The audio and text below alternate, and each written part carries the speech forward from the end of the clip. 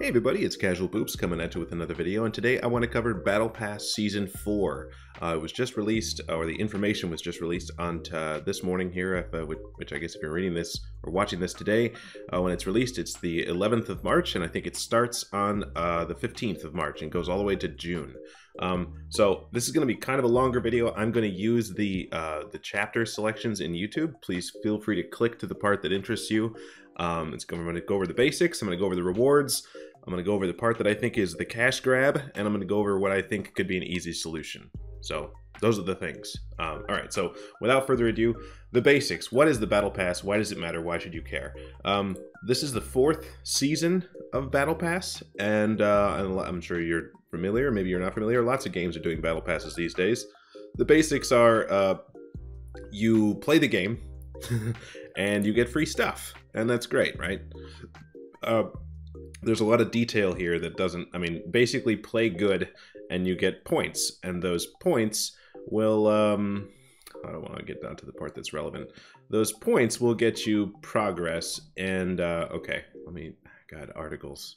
Okay, so in your garage, it sort of looks like, the rewards will look sort of like this. The progress bar will look like this.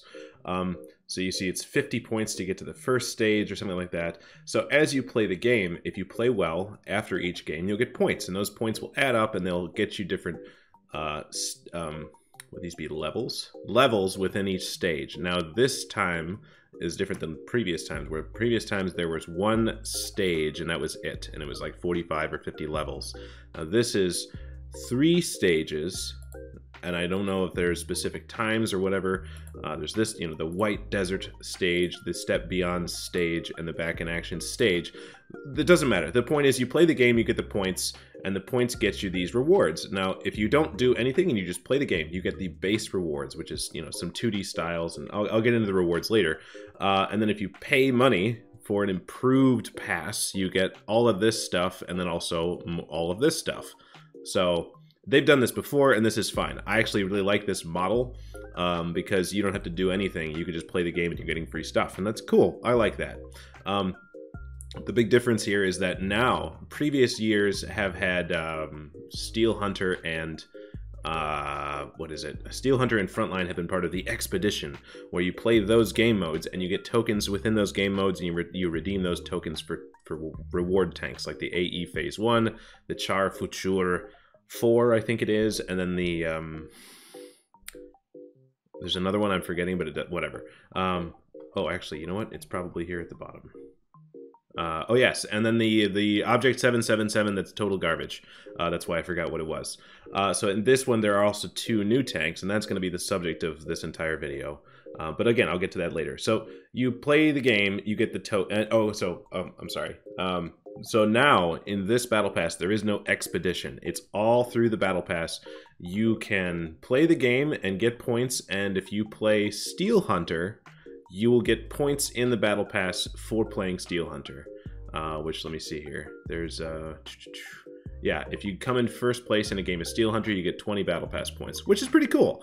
If you like the game mode, this will help you get, if you're good at the game mode, it'll get you a pretty good head start on the Battle Pass. I think that's positive. I guess some nuances here. It's for tier 6 tanks and up, and each tank has a point limit, right? So you can play your KV2 until you get 100 points. And then once you've already got 100 points earned in the KV2, you get a little bonus for finishing off that tank. Good job. And then you can't earn any more points in the Battle Pass from that tank. So they're trying to get you to have a variety of tanks at your disposal. And the cap for how many points you can earn goes up by the tier, like tier 7s have 250. And then they give you an even bigger bonus when you finish it off. So tier 10s have a 700 point cap, and then you get 35 points for finishing it off. And then the core vehicles, these 3 vehicles they're featuring, have a 1,000 point cap, and so they're trying to incentivize you to play these tanks because they have a better cap or something. And the 1-2-1 is fun; it's good stuff. So that's kind of what's going on. And then also the feature tanks are the ones that get the 3D styles, but I'll talk about that in a second. So it's basically play the tanks and you get free stuff, and that sounds great. Okay, so Phase 2. Let's see. I want to make sure I covered everything. I've got a little spreadsheet here. Okay. Next thing, Phase 2, the rewards. What are the rewards? So you get a bunch of 2D styles, which is cool. Where is it?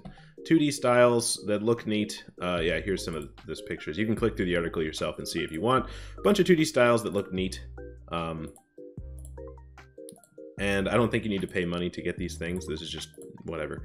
And then also you get 3D styles for the tanks that are the core ones here. You can see this one for the 705A, which I believe has a snowmobile on the back. Yeah, yes it does. That's excellent. And then the 121 has, show it to me, a giant forky thing in the front. That's pretty neat. And a Zamboni on the back, or whatever that is. Or is that a, what is that? Is it? It looks like a Zamboni. I don't know. Somebody tell me. And then the E3 has a bunch of missiles. Lol. One thing that is notable is that I guess this one, for this particular, the way they're doing this is that it's not just the style in itself. The style will build up somehow, and it's not exactly clear, and I don't really care about the nuances, but the gist is you will start with something like this 3D style, and then as you level up to finish it, you'll get more and more shit on your tank, basically. Just more stuff. And then by the end, it'll look like this. So that's the gist. Let me see here. Yeah, so 2D styles, 3D styles, you get bounty equipment, which is going to be better than your standard equipment. It does cost 3 million. Here we go. Here's the full list of bounty equipment. You can get a bounty aiming unit, which is this one, which is new. Rammer and why? Okay, bounty rammers in there twice. Coding is really hard. Building websites is tricky. Gun laying drive, optics, vertical stabilizer, protection technology. I think that's the. Oh, that's the part where you don't get ammo racked. I forget the name of it because it's early right now. And then a rotation mechanism and stuff. And these are going to be better than if you had like standard vents. If you had standard vent, you know what? This one of these rammers is supposed to be vents because bounty vents are a thing, I think. But the point is they're slightly better than whatever like if you have a gun laying drive and you put it in the improved slot of your tank, it's still not going to be as good as the bounty gun laying drive. So they're good, but they also take 3 million credits to upgrade to their most powerful state, right? So there's a cost there, right? But they are good. And then the improve aiming is a new one, which maybe that will make this useful. I don't know, say 8%.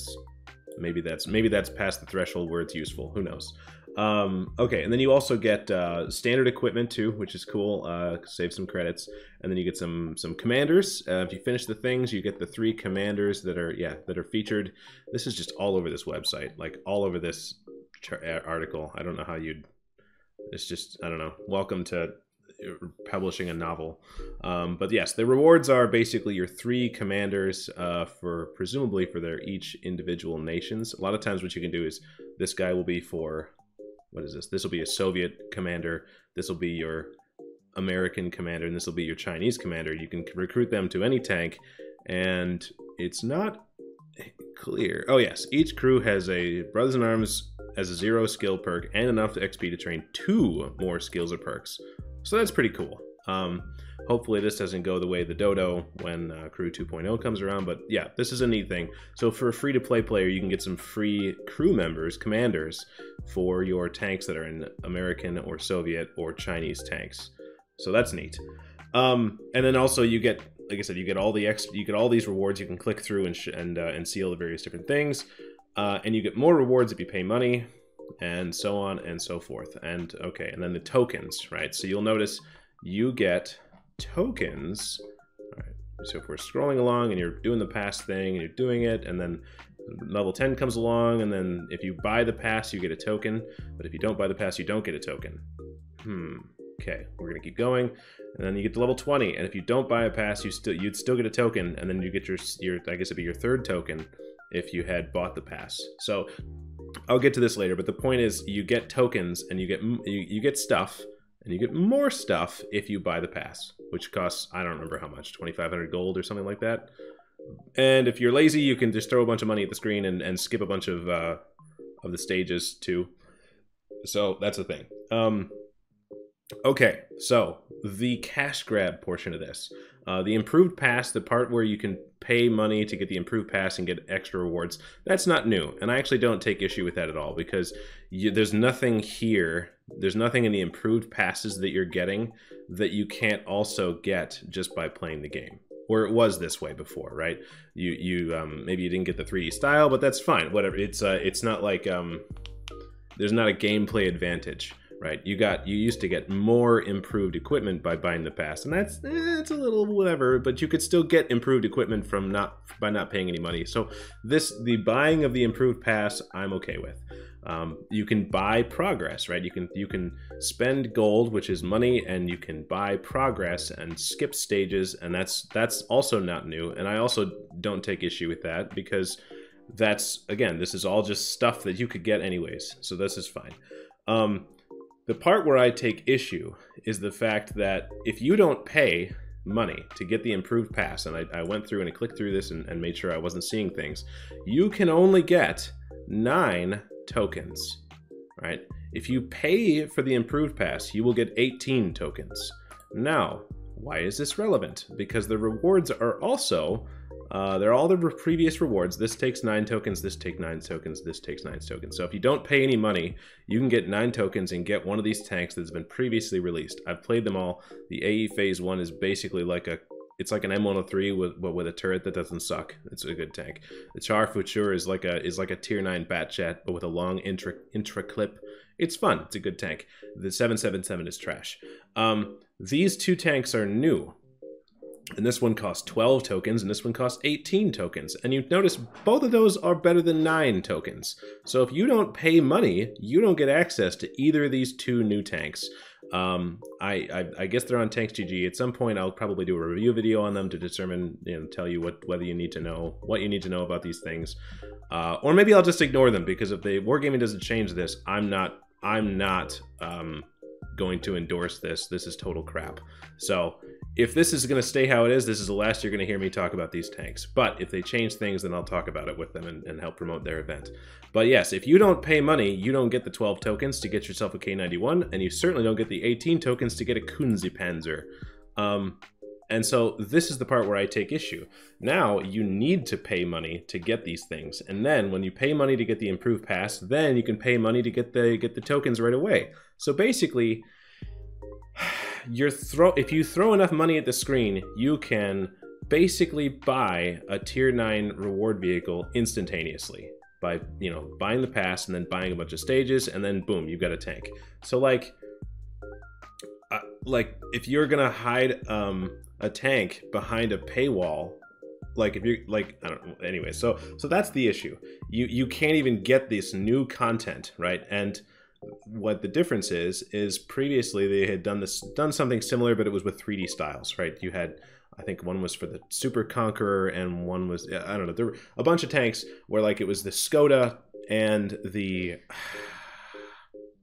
Patton? Skoda and the Patton were 2, where if you didn't have the improved pass and you finished the event, you could pick one of the 2 styles, and then the other one you'd miss out on. But that's okay, because those are just 3D styles. And if you bought the pass, you could get both. In this case, if you don't buy things, you can't get either one. And tokens, and tanks, this is in-game content. This is not just a skin. This is a tank that you can't get without buying, and it's a tier 9. So that's the part that's different, and I think it's total crap. So the solution, what is the solution to this problem? I think that Wargaming needs to adjust the token earning and the costs of these tanks, so that if you grind the whole thing, if you grind out grind your face off, and it is going to be a grind. I haven't done the math on exactly how many points and how many battles and blah, blah, blah, blah, blah, but suffice to say that they want you to play the game. And I think that if you grind to the end, you should be able to pick one of the 2 new tanks without having to pay money. Then I think it should be such that if you grind to the end and then pay for the improved pass, then you can get both, right? That I think would be fair, because you have the option of getting one or the other, whichever one you want. And then if you buy the pass, then you can get both, because then there's nothing that you could get as a nothing that you could get by paying money that you couldn't get by grinding. And that is the only reason that I don't think this game is entirely pay to win. I know this is going to be a whole like topic, but like most of this game so far has been pay to progress faster. There's nothing that you can't get. There's nothing in this game that you can't get without paying money, except for premium tanks, right? So, tier 8 premium tanks, and you know, you can grind to all the things. You can get all the fancy stuff. You don't even need to pay for premium time to go in Clan Wars and get the tier 10 reward tanks. All of that stuff you can get by grinding. This is the first time where they've gated stuff like this, new content that's a tank behind grinding and costing money. And here's the thing, the kicker is it's a tier 9, right? If you're gonna gate tier 9 tanks behind a paywall, that's just selling tier 9 tanks. That's not special. That's just selling tanks with selling tier 9 tanks with extra steps.